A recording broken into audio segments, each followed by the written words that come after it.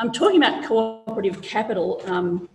I drove up here with, or I passengered up here with Anthony, and he asked me a question on the way up, and he said, I don't really understand what capital is for an organisation. The simple answer is it's basically everything at the disposal of an entity for it to be able to carry on its business. For companies, that means it spends the share capital and anything else it makes in order to achieve a financial outcome. When I was at law school, we all had to learn about the concept of what we call maintenance of capital, which is a really boring concept, but it meant that if a company said it had this much in share capital, then a creditor could happily transact with that company and know that their bills would be paid because there was a level of confidence that there was share capital behind it. Of course, what the creditor doesn't really know is that the owners of the business have already spent that share capital anyway, and they've just got to work on the basis that the organisation is going to be profitable so that when comes time to pay that creditor's bill, there's money there to do so. It was often the funniest question at law school when I was teaching concepts of corporations law, and people would say, so what, now that you've got the share capital in, that's kind of free money, what can they do with it? Well, they can spend it. Oh, what a concept. Anyway, so really, how do I go on to the next one? No. Thank you. So what I want to say is that so cooperative capital is not the same as company capital. And the way I've tried to approach it is by saying it's actually not equity. When we talk about equity, we normally define it as the value of shares that a person holds in a company. And the value of a share is determined by the value of the underlying assets. And so each share is then valued by dividing the number of shares, the assets by the number of shares. In truth, as a legal concept, a share is just a bundle of rights that you buy. So for a company share, you get usually a vote at the AGM. You get possibly a dividend from any profits. You get a share in the assets of the company if it's wound up. And of course, you've got a right to transfer that share to somebody else. And the value at which you transfer that share is measured against what those underlying assets are. So you don't have to wait till it's wound up, which is probably a good idea anyway, because you can actually capture that underlying value in the secondary sale of the shares. These rights only have a dollar value if the company remains solvent or if it grows. So if the company fails, the value is lost. Your share value is linked inextricably to the company's fortunes. So when a person buys shares in a company, their rights, including their value, but their rights essentially flow from how the company manages those assets. Cooperative shares are different. A cooperative share is a prerequisite to membership. If you like, it's a kind of entry fee. True, they are a bundle of rights like a share in a company. There's a right to a limited dividend, and it's important you understand that it's a limited dividend. There's a right to repayment if the rules of the cooperative allow it, and we call that concept withdrawable shares, which is quite contrary to the maintenance of capital concept for companies. You have a right to repayment if you decide you don't want to be in the cooperative anymore. And you also have a right to transfer to another member. Voting rights don't attach to your shares, they attach to your membership. So each member, as they join and agree to the terms in the constitution of the cooperative, has one vote. Whether they've bought 10 shares or 10,000 shares, their vote is the same. So in that sense, if we're talking about equity, we're talking about ownership in the notion of a company share linked to the underlying assets. But for a cooperative, ownership is represented by the ability and the power to control what the cooperative does.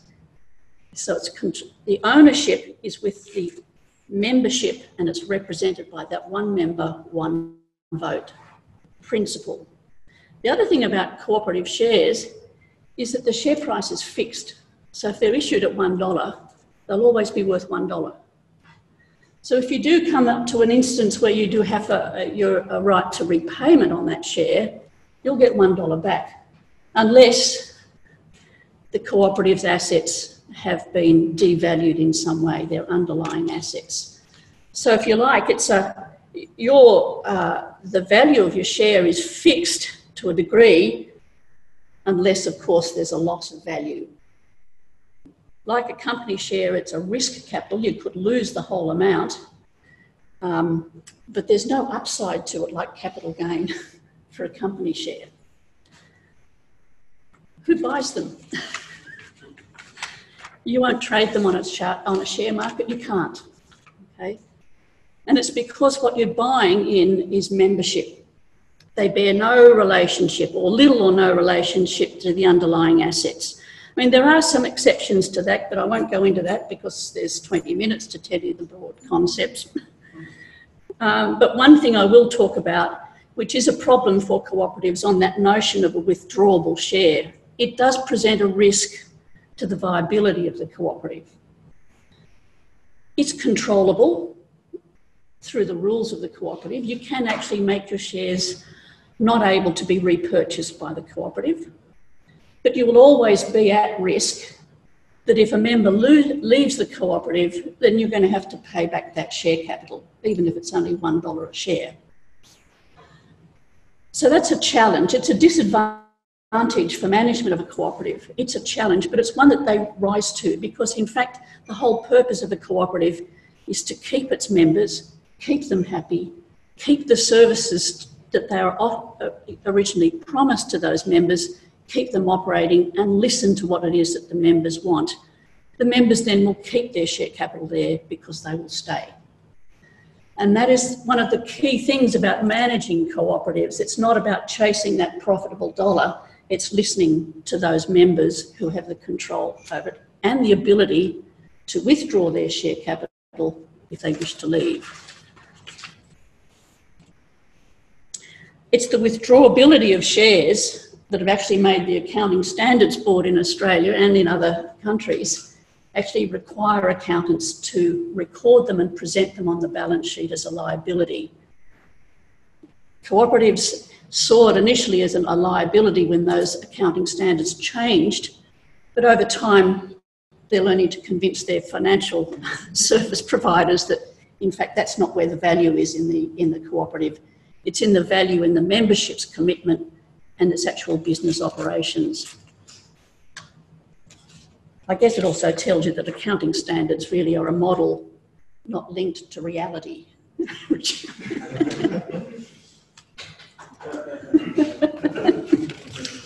We fight accounting standards every day in the co-op sector.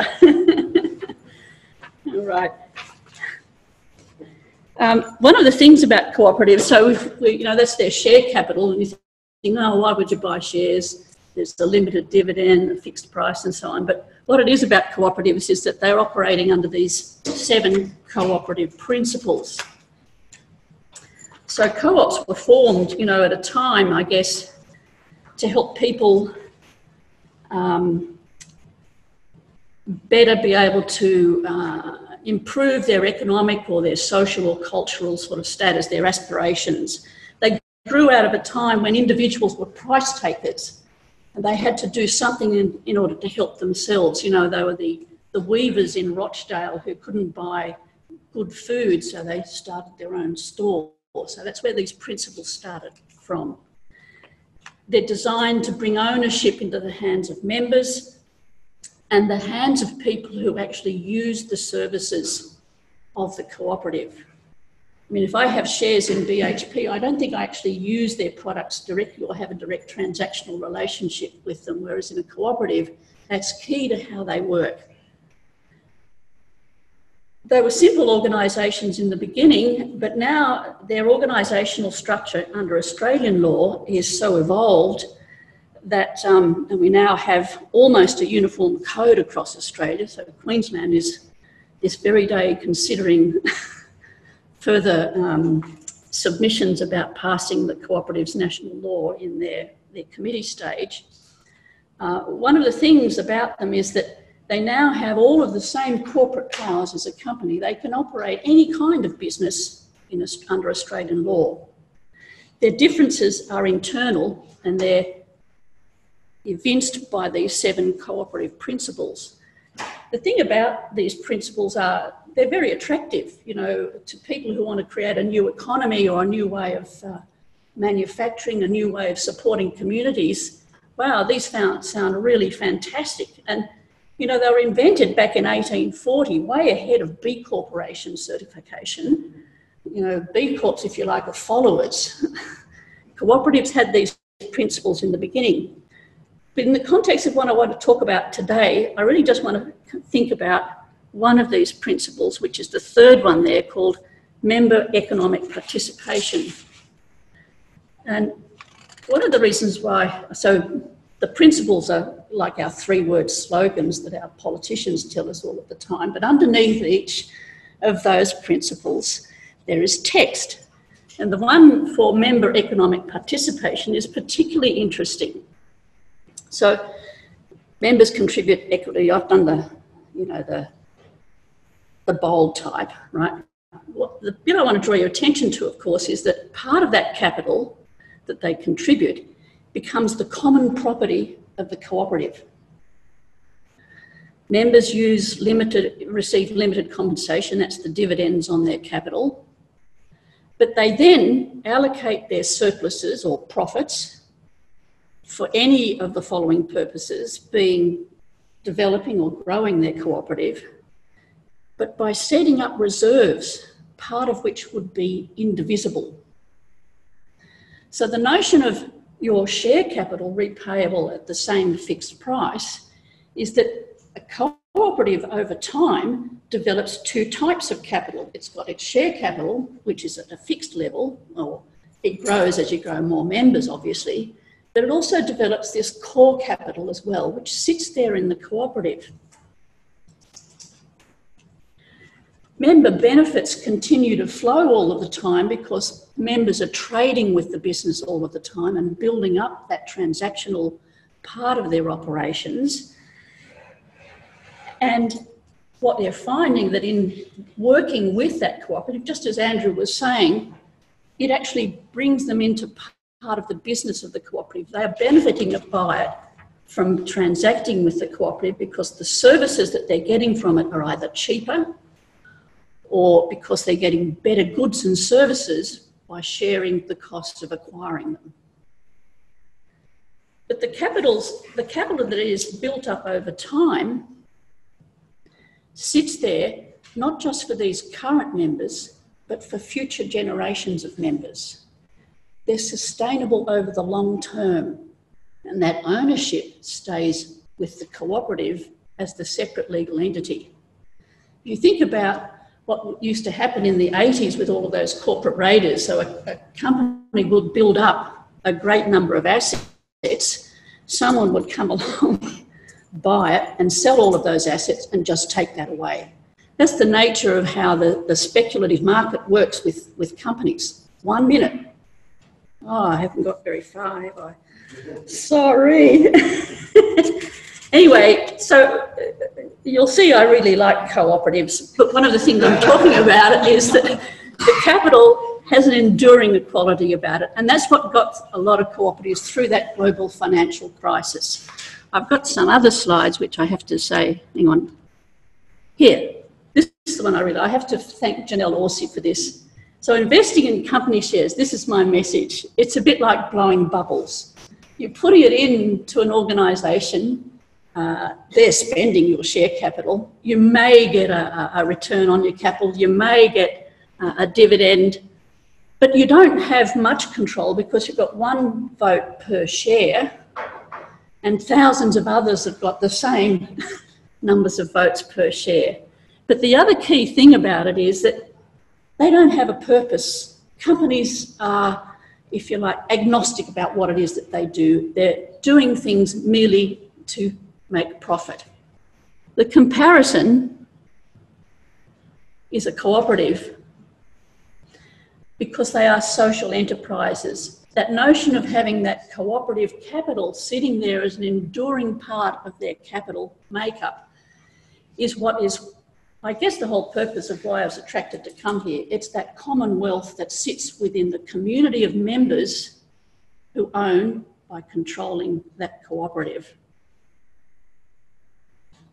I was going to talk about cooperative capital units as means of financing them. Oh, Andrew says yes. Please. Because one of the problems with cooperatives always has been their access to external capital. Traditionally, they've relied on the capital of members, either by buying shares in the cooperative, trading with them, or even lending money to the cooperative. Under the cooperative's national law, I might just go back a bit, that bottom square that says cooperative capital units, there's a new kind of flexible financial instrument that a cooperative can issue in order to raise funds. So cooperatives, in one sense, are regulated a little bit like public companies. They can issue financial instruments to the public or to their members or both. The cooperative capital unit is their new way, once Queensland joins, that nationally they'll be able to issue these instruments and raise funds provided they look after that balance of member control within the cooperative. So then we come to what is my last one, which is that talking about the sorts of things that cooperatives need to consider in terms of how much external capital they bring into their cooperative. We all sort of think about the failure of something like Murray Goulburn, which was in fact a company, not a cooperative. Okay. Part of the problem with that was that that balance between the member control, being the farmer members, and the external investors hadn't been properly looked at the time that financial undertaking began. The cooperative's national law includes regulatory processes to help members manage that balance. But I guess the last thing I really want to say is that for cooperatives, the challenge always has been that they're quiet organisations. They don't yell and scream and say the regulatory system doesn't suit us. And it's something that in terms of any of these big ideas about how we fashion a new economy, how we deal with inappropriate models, is that it's really important for organisations and the people who want to be in them that they keep an eye on these, I guess, tiny or minute issues. The regulatory system is there. It needs to actually be responsive and facilitative to the things that we want it to do. So if we want cooperatives to work, we have to really concentrate on how it is that the regulatory system does help that cooperative model and that is able to do the things that we want them to do, including talking to the Australian Accounting Standards Board. Okay, thank you very much.